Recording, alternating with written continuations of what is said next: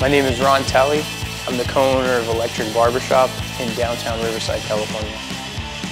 I was working in construction and got laid off, and I knew I didn't want to go back to that or do retail or anything. I've done all sorts of stuff. I was already starting to get heavily tattooed, and options were kind of limited, and I was going to a barbershop once a week, every other week. Just seemed like a cool vibe. So the first month and a half of barber school, I was living in and out of hotels and going up to my uncle's cabin in the mountains on the weekends just for a free place to stay.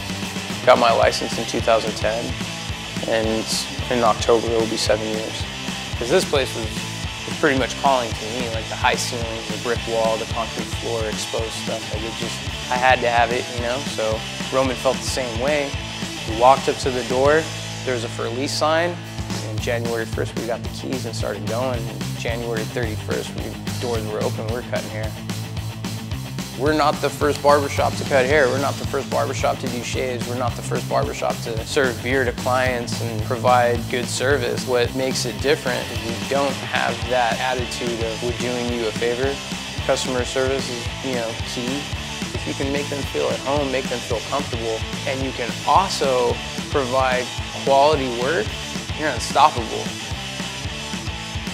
There's so many pomades out. Years ago, there was only a few, and then it just started progressing. More and more people were coming out with pomades, and what I like about Uppercut Deluxe, the scent of the product, the way the product works. What originally caught my attention was just the can, the look of it, the name, the branding, the lifestyle. The can, the boxing guys, that knockout look, stuff like that.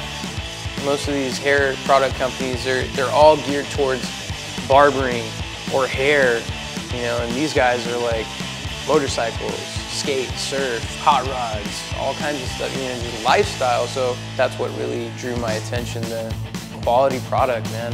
It's what they do. It starts with a good haircut. At the end, when it's styled, someone looks in the mirror and just like, man, I don't know how you did it, but it's amazing. Like, thank you so much.